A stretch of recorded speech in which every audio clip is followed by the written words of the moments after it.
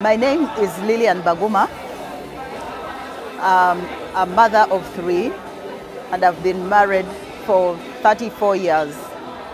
After being in marriage for 34 years and growing up children who are now adults, I've been praying for them all through. And I did not think that attending a prayer conference of this nature was going to be different from what I already know.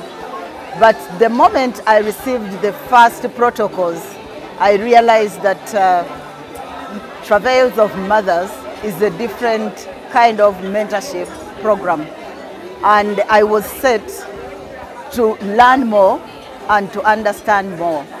So I focused myself and set up myself to make sure that I learn and I do all the activities that were sent to us.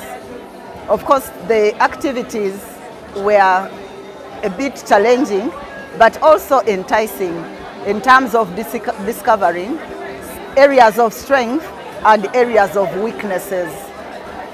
Indeed, I came with my written draft, but I was blown off, really blown off, when at the end of it, all we needed to come up with as declarations with the many things that I wrote could be covered in 3 or 4 points. And here I was with about 5 pages of written prayer requests for my children. I want to thank God that this has taught me a lot about prayer.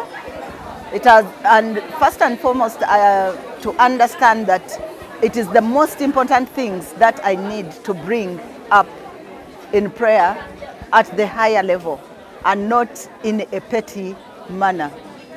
And I believe I can now go back and revise my draft and come up with the prayer declarations that will be good enough, far from where I began.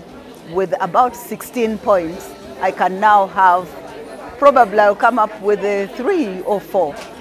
And to me, that is a big improvement from where I was and what I thought was prayer, and yet it was a mention of little things here, little things there, yet prayer is wholesome. I want to remind us that actually the disciples asked Jesus to teach them how to pray. And it looked a simple thing, but when you get into the practical approach used by the Travails of Mothers to actually put it in practice, then you realize that